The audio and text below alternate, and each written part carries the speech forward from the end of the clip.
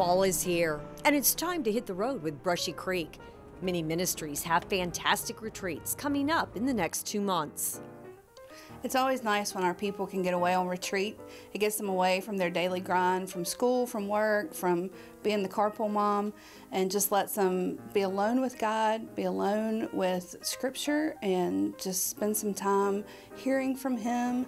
And it also allows them to get away with people that they may just pass in the halls on Sunday and really get to build some strong relationships. Our singles retreat is first. The young professionals will be heading to Camp McCall September 20th and 22nd.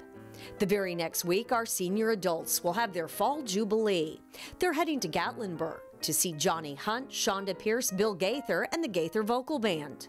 In early October, our ladies will gather for a dose of real-life inspiration.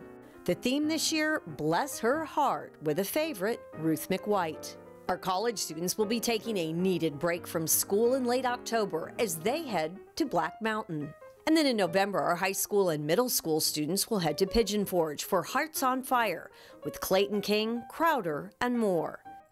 All of our ministers and ministry partners work really hard thinking about what it is that our people are struggling with right now, or what it is that would help them grow spiritually, and we put those to themes, and we try to pick speakers that connect with our people and that connect with the message that we're trying to present.